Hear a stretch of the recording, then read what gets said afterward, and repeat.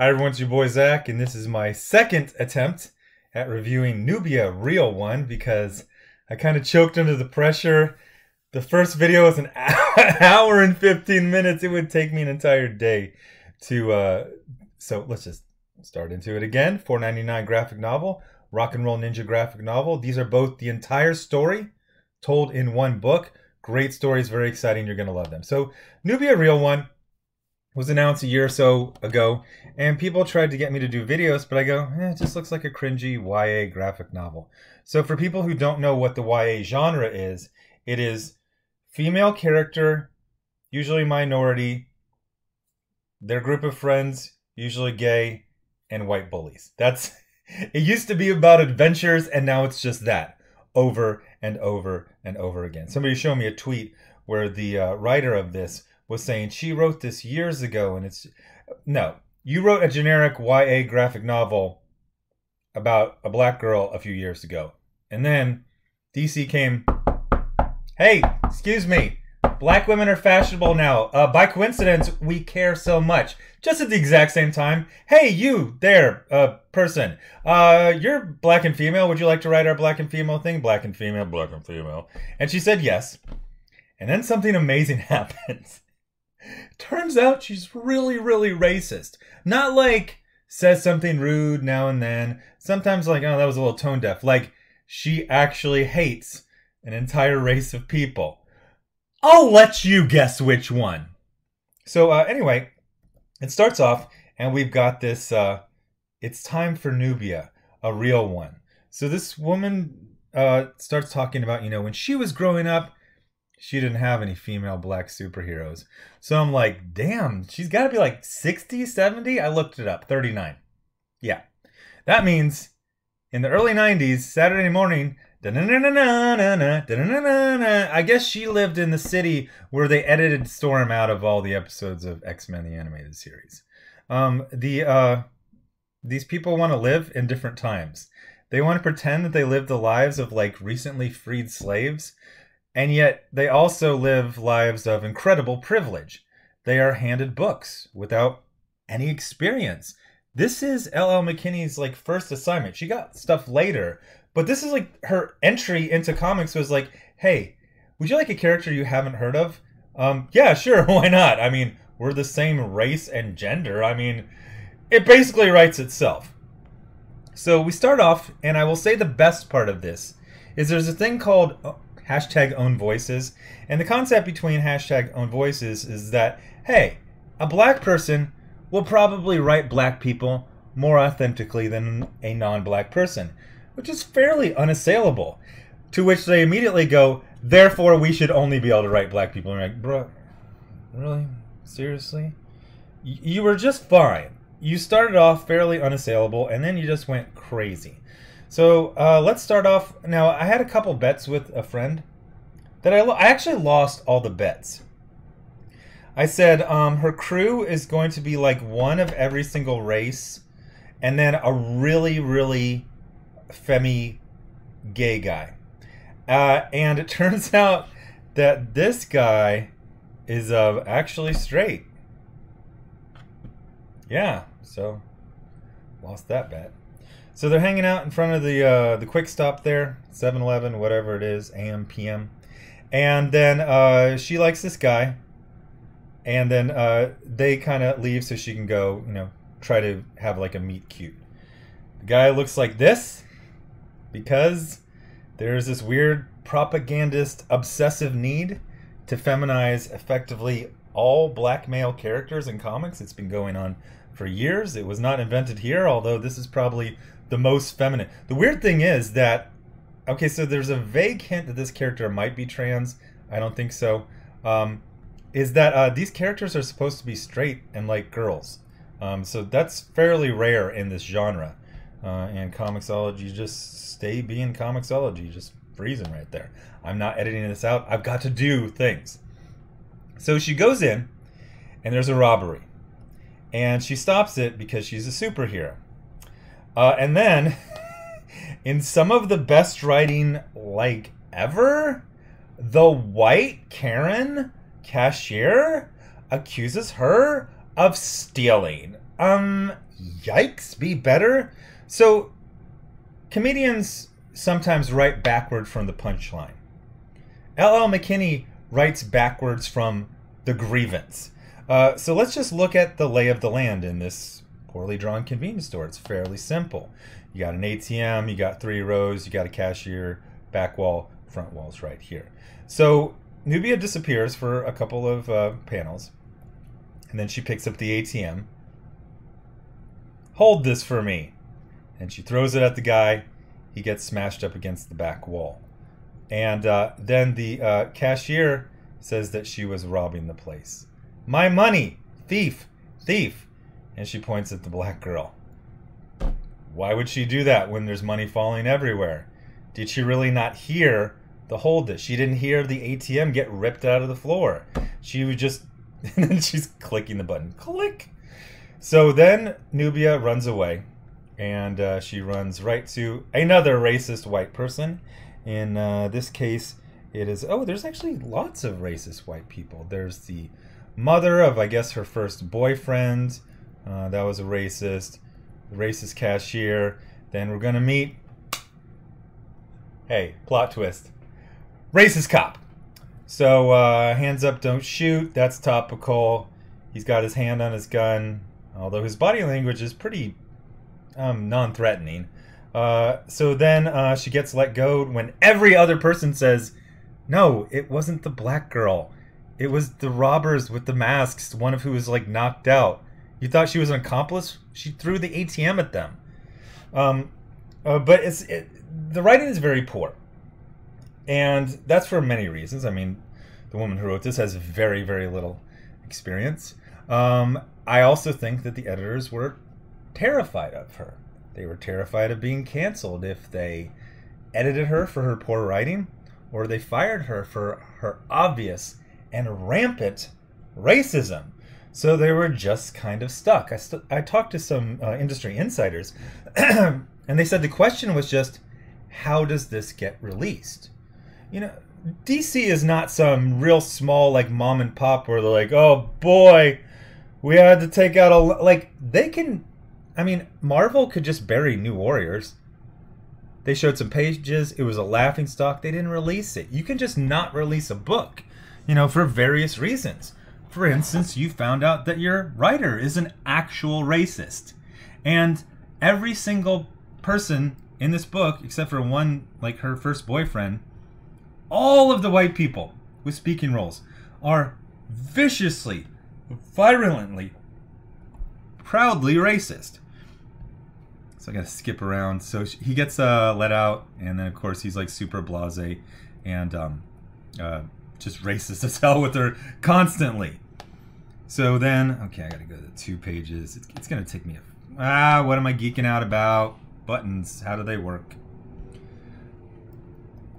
Okay, so then she goes home, and her house is bathed in bisexual lighting, and she talks to her mom because, of course, of course, there's not a father in the house. There are no positive role models in the entire book. We have statistically improbable lesbians, although weirdly enough, this seems to be a Hispanic woman, and then later she kind of talks in references as if she is also black. So she's, they move around every time. By the way, that's not how you draw an ear from the back. They move around every time Nubia uses her powers, even though it's established she lives in the mainstream DC universe, where you got the Teen Titans. So every time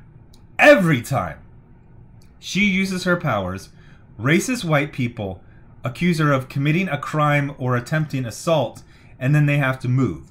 Nobody can just explain. They know Wonder Woman. Wonder Woman could just fly there and say, hey, Karen, check your video footage. This convenience store, like every convenience store since the 80s, has like CCTV. You're just gonna point at like the closest person and say she robbed me even though you weren't looking. Like there's like 5 other witnesses are like, oh no, the ATM was thrown across and it was her. And she has powers, which is cool because it's a DC universe and lots of people have powers and they're heroes. So half of this book is just YA blather. I mean, so much eating and hugging and crying. And then we go to school. And then we meet the villain. And again, this book is written by a racist. So it's going to be a white villain. The white villain is also not going to have any actual humanity. He's essentially a demon in human flesh. Like, it starts off and it looks like he's just like, he doesn't have boundaries. He likes Nubia's friend. She doesn't like him.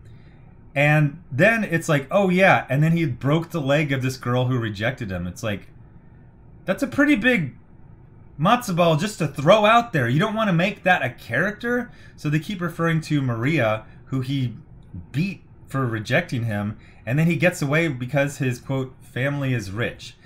Again, this place takes place in the DC universe.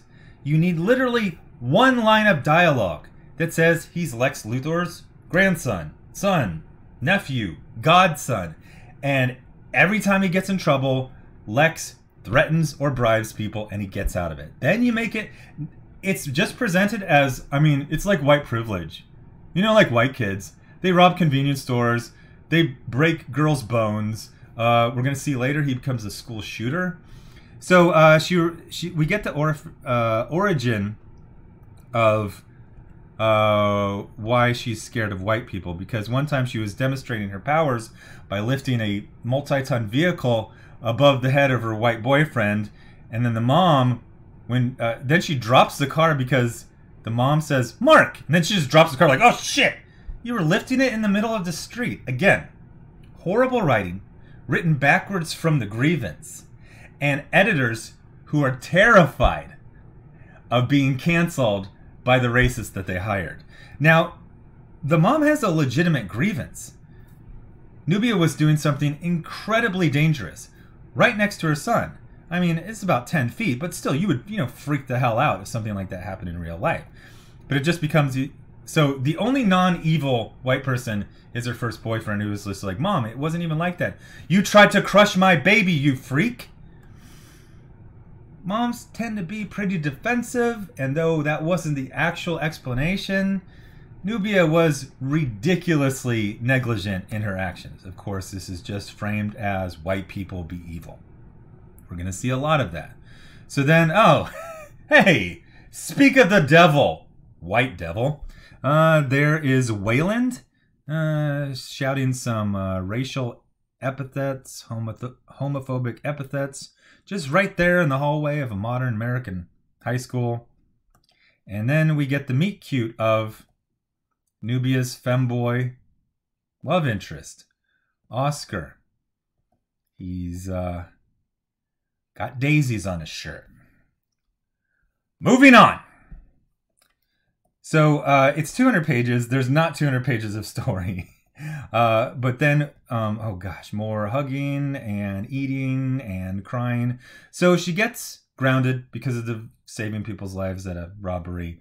But then her friends are going to leave for the summer, so she wants to go to a party.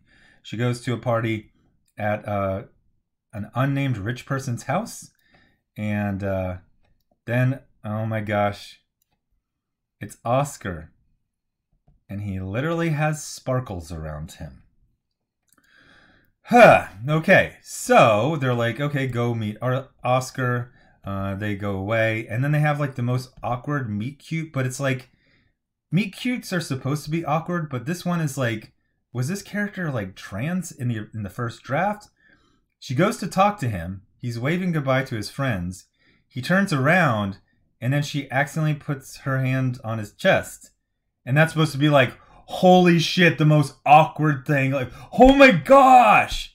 So, moving on from there. Can we get to another white person committing a crime? I mean, probably, quote, living their best life to them. So, she's really impressed by this extremely feminine, wimpy guy. That's human. That's female human nature. Find the shortest, skinniest, wimpiest, most feminine man. And, try to get his number.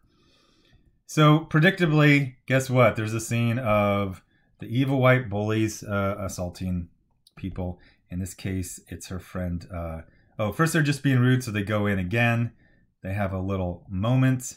And then she tells the story of her almost dropping a car on her first boyfriend. And he's like, yeah, white people are always like that. I mean, come on.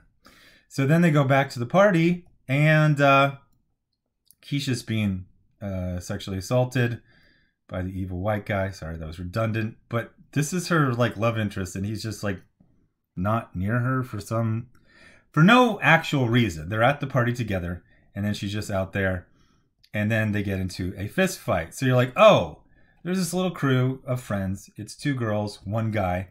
So the white dude tries to fight a girl at a party. And let's cut to the boy in the crew. This is purposeful. I've been doing this channel for 4 years, and I've seen nothing but a constant attempt to feminize black men. I have theories why. I have no idea why a black female writer would want to do that. My theory for the white writers is that they're very terrified of black men. They find them overly aggressive, so they make all their fictional versions basically black men they aren't scared of. Very, very beta and passive. And they're probably hoping that, and that you can see what they think about black women. They're like, not trying to subvert your expectations, but my black woman, she's like smart. Yeah. Hashtag woke. So then he does nothing when a guy tries to get in a fist fight with his female friend. Doesn't move forward, nothing. He then uses a racial epithet where she says, say it again. He doesn't say it again. And then she attacks him. Again, she said, say it again. He got scared. He didn't say it again. And then, so you know how this is in the modern day? And all these kids are going to have cell phones. They don't record. They have special phones that can't record context. So nobody records during the preamble to the fight. Nobody has evidence of the attempted, sexual assault. Nobody has evidence of the racial epithet. All they have is the girl punching the white villain. And then she's like, oh no. Again, SJWs do not human very well. This would go viral, but it would be about the boy being a laughingstock. It's like, did you see that video where that black girl like freaking one-hitter quitter on that dumbass white dude? Everyone loves that because it's funny. Look at this wimp. He got beat up by a girl. He's pathetic. Like, it's not like, Harry Trask is going to get a sentinel. Bolivar Trask is going to create a sentinel. It's like, oh my gosh, we have to hunt down these strong black girls who are defending themselves from being assaulted. So she runs away, and who would she want to comfort her? After this very upsetting, she was attacked. And nobody helped her. And I mean, nobody helped her. She had her black crush and her friend, 2 femboys, and they did absolutely nothing. So he shows up. He's like, hey, you were super awesome. She's like, yeah, you didn't help. He's like, yeah, he bullied me when I was younger, so I was scared. And then she just gets over it. There's nothing that a woman likes more than a wimpy man who won't defend her and is scared of the guy that she just beat up. Now, this is where any, good writer, any good editor would say, look, he had a bunch of friends. Oscar needs to move forward to help, and the 2 friends grab him and hold him so he can't help. That's literally 2 panels. And then he's not a complete piece of shit pussy, beta-ass bitch that she would have actual reason to hate, to despise. But no, she just still likes him because, I don't know, like, what is the explanation? She doesn't value any kind of male traits. She expects nothing of men. If she's getting assaulted, she doesn't expect her, boyfriend to help her out at all. Even just attempt, Remember on Martin when he would like not want to fight, but he would like pretend to want to fight? So he'd like tell his friends like, hold me back. And they're like, we're actually not holding you back. You can go fight him. Like nothing. He's just a complete wimp. So let me get back to the 2 pages. So then we get a bunch of hugging and crying and emotional validation. Don't ever say that Don't ever think it. You are perfect, Nubia. Exactly as you are. Oh, I forgot when she got racial. So she got racial. He got racial, I believe, once so far in the story. And then as they're leaving, she got... so he starts explaining why he never stood up to Wayland. For real, though, they rich and white. And Wayland usually picks on kids who are very much not. Glad I knocked him on his Mayo ass then. Really? Moving on. So anyway, then she gets comforted by her moms. And of course, one of her mothers has to look like this because it's current year. Why not? Nothing matters. You would think, nothing. Nah, it's fine. So then it goes viral. This is funny. She has a dream, and in the dream, the wimp is the knight, and she's the princess. It's like, oh no. So then we get to meet Wonder Woman, who, of course, is purposefully drawn as ugly as possible. She looks like the ultimate warrior. Or maybe like the singing cowboy from Times Square. And then she gives the ridiculous story. It's like, hey, we're twins.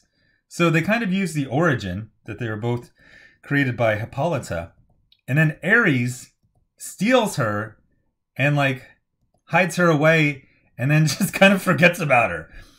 And then later on, they're like, oh, and then I found you years later. It's like, okay, so you were really happy to be reunited with your sister, right? Like, so you no, so she just handed her off to like a person she kind of knew. There's no, it's never, please look at the screen. That's Wonder Woman. There's no indication that the mom that's an Amazon is like really one of her close friends. She goes, I brought you home to one of my sisters, an Amazon who had found love during a mission in the world of men and decided to stay. It was agreed she and her would raise you, teach you, protect you as their own. So wait, so your sister is Wonder Woman and you're running around the country moving because you stopped bullies and you just didn't say, no, nothing matters. Again, the editor is scared of the writer. Please look at the screen. It's ridiculous. She can't even stand in a heroic pose. So come on, we got to get to the the juicy part, which is white terrorists terrorizing people with their whiteness and their white privilege. So they got a protest for a kid who was shot. I didn't pick up that the kid was supposed to be trans, but when oh hey look, there's the white evil guy again threatening to get in a fist fight with a girl. The funny thing is, like, what's his name acts like he's gonna fight, but then he doesn't. He's like, you got a problem, and then he just stops and he just crosses his arms. He's like, there's 3 of us. It's like, 2 of you are girls. This is not even a tough looking guy. Like, you can't fight just this dude. So then the other 2 white guys are like, oh shit, and they leave. He's like, he goes completely insane with rage. He's like, you're gonna get yours, bitch. All of you. Every last fucking one. So then they go to the protest and Oscar shows up with a shirt that says, stop killing black trans women. And he looks like a black trans woman. If you're going to make the character trans, you should probably mention it. So then it's like a fun day. It's a fun day. It's a protest. So they're all having, fun. And then some police, cops. And then all of a sudden, the peaceful protest turned into be not so peaceful. And guess who started it? You all said white people. So a brick is thrown. Oh, 2 bricks. There are 2 bricks thrown. There is one thrown at a squad car. Okay, so it's thrown. You hear a crash. Squad car window bashed in. And then Keisha decides to get up. Well, at least he does have some ability. He can be essentially a step stool. I know this looks scary, but we have done nothing wrong. A brick was thrown from the crowd. So at least one person has done something wrong. We have a right to protest peacefully. Again, the brick thrown from your crowd. We have a right to be heard. We have a right to make them listen. that's actually not right. Everyone stay calm. Look after each other. Stay smart. Stay safe. So then they're like, okay, so yeah, okay, there goes another brick. Again, nobody can look and follow the trajectory. Not one person in the crowd saw who threw a second brick, you know what I mean, while yelling pigs. Guess who it was? Hits the police. Oh no, there's gonna be trouble. Who could it have been? I wonder if it was Richie Cunningham, Ralph Malph, and Patsy. So in the middle of a Black Lives Matter-esque peaceful protest, 3 preppy white guys threw 2 bricks, and oh my gosh! Okay, first of all, look. What do you see in his left hand? It's kind of hard to tell what it is. It's cropped a little bit. It is, and then look at, this is the greatest 2-panel progression in the history of freaking comics. He stares at her like a complete psycho, then he holds up finger guns and he goes, pow. And then he throws the Lent Molotov cocktail that he had in his left hand. That nobody saw. Nobody in the entire crowd of Gen Z people with smartphones. Nobody saw it. And then it explodes, and then she's like, oh shit. So then the police start doing their job, to which she's like, okay, I need everyone to freak out as much as possible. Then they sneak away. And I laughed so hard, like, this looks so stupid. So then they're sneaking. They come around the corner, some police see them, and they say, freeze. And then, in some incredibly good writing, do you see these lights from behind? That's supposed to be the sun. And it's reflecting off of her bracelet. And the cops think the bracelet is a weapon. They're 15, 20 feet away. You can see half of her forearm. It's very clearly a bracelet. Put it down!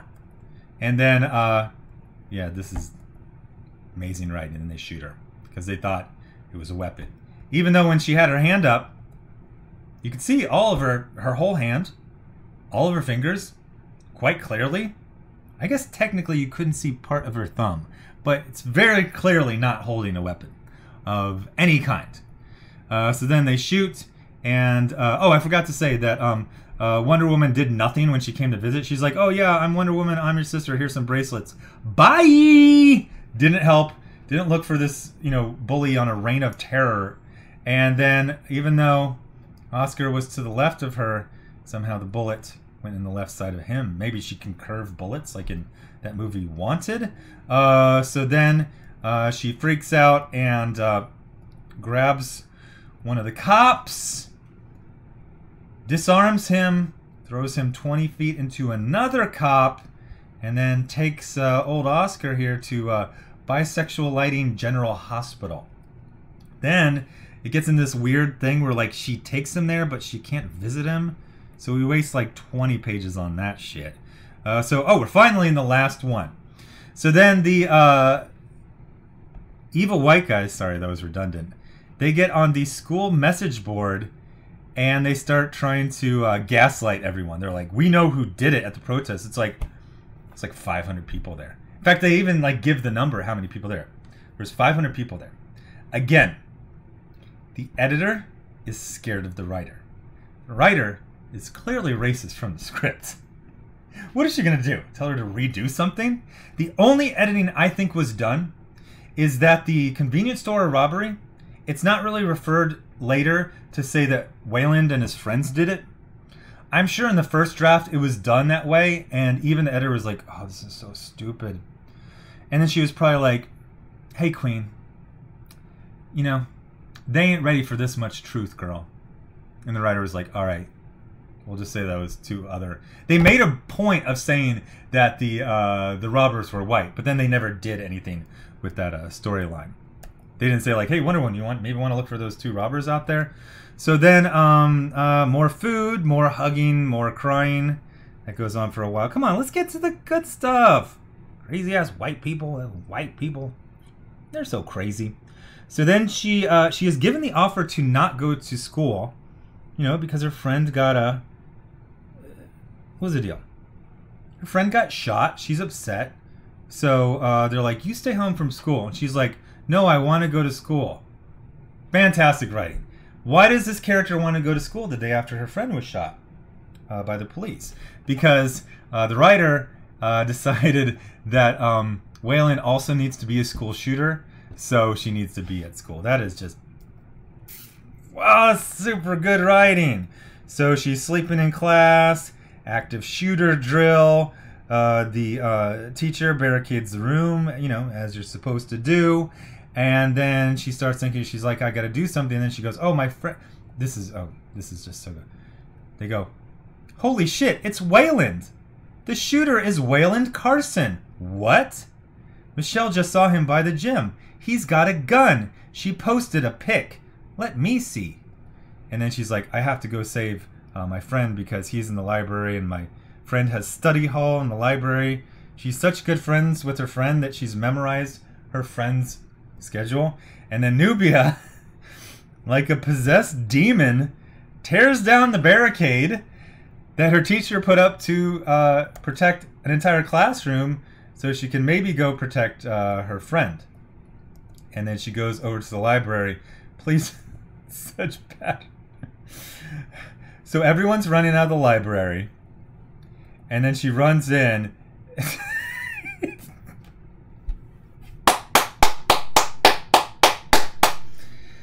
Oh my gosh. This skinny dork has the gun pointing the wrong way. She's on the ground crying. You don't get to say no to me, not you. Wait, is this a school shooting sexual assault? Did you do a school shooting just to corner? Like, what is she saying no to? So then Nubia throws a book, knocks the gun out of his hand. All right, cool. Rescue. Done. Good. You got super strength. You got super speed. And then her friend tells Nubia to run. What the fuck? And then Nubia runs. Well, she runs towards her. She meant the opposite way. And then she's able to pick up her friend, but doesn't have time to kick the gun, pick up the gun, or just stomp on it so it doesn't work anymore. So we get one shot. We're going to get a bunch of shots. We see that she's not bulletproof.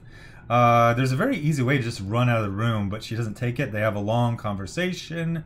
They say they love each other. Then finally, she tells her friend to run. Then she decides, oh, you know what? I'm going to play on his fragile masculinity. You still feeling fragile? Poor baby. Not smart to insult the man with the gun. Man, you're just some little boy who couldn't handle losing a fight to a girl. So you whip out a gun to feel better about yourself. Shut up! Wait, Keisha, when she said run, she meant out the door, not just like behind the little checkout place. Do strong girls scare you, Wayland? I bet you're terrified. I said shut up! That's why you try to intimidate them. And when that doesn't work, you hurt them. Like Maria, who we've never met. Would have been a lot more powerful if we would have met Maria. Perhaps Maria and Keisha could have been combined into the same character. Would have made everything... No. The editor is terrified. Absolutely terrified of the writer. Maria didn't know her place. None of you bitches do. You need reminders. Broken bones and bullets? Whatever gets the job done. You can't even stop shaking long enough to aim straight. You think I'm scared of you? You're nothing. Nothing! Just ghetto trash that needs to be cleaned up. And everyone's gonna see. So then we get like this helpful flashback from her mother. Whenever you're in trouble, take a moment to ground yourself. Remember to breathe, says Remember. Stay in the now. What the fuck does that have to do with anything? I got video of you attacking those cops at the protest. Really? There's video. There's no video to exonerate her at the convenience store. In a modern day, convenience store that would have cameras everywhere. 500 people at the protest. Nobody visually saw and can testify or have video of 2 rocks and a Molotov being thrown. Not Molotov being, lit. But they have the videos of attacking the cops. She actually could get in trouble for that. But she did do it. And then, please look at the screen. That's how they draw Wonder Woman. Because they can't draw her attractive. Because if they draw her attractive, that might make a man happy. So, no. So then Wonder Woman gives the worst advice ever. I know it's tough, but whatever decision you make is the right one. What in the name of emotional validation you... What? Any decision is good? So while she's hiding behind the stacks, she can just get on her phone. She's like, what are you doing over there? What are you doing? What are you planning? She's like, I just joined ISIS. You know, there's a website. I just joined ISIS. He's like, why? Well, Wonder Woman told me literally anything I do is correct. So did that fix things? No. Now I'm going to be a hero who just shot someone who's in ISIS. She'd be like, well, I didn't get a response yet. You know, maybe they'll reject me. So then she flashes back to, of course, only female role models, because there are no positive role models. We have not met a father.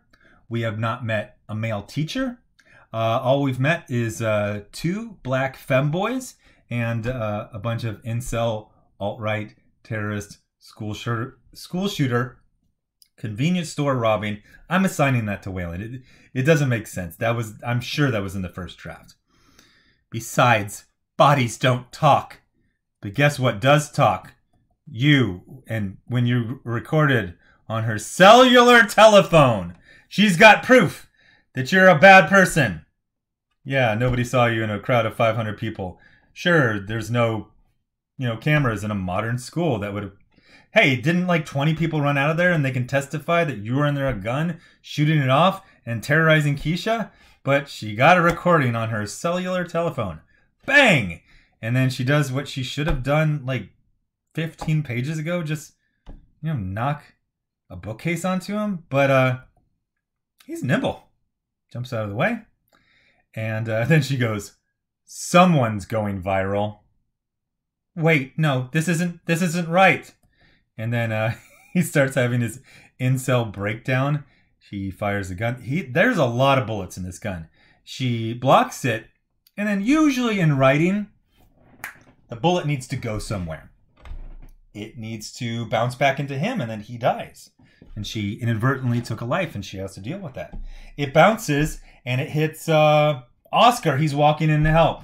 He gets shot a second time. Or Keisha. Or maybe there was just one camera, and it was recording everything, and it will put him in jail, and it will exonerate her.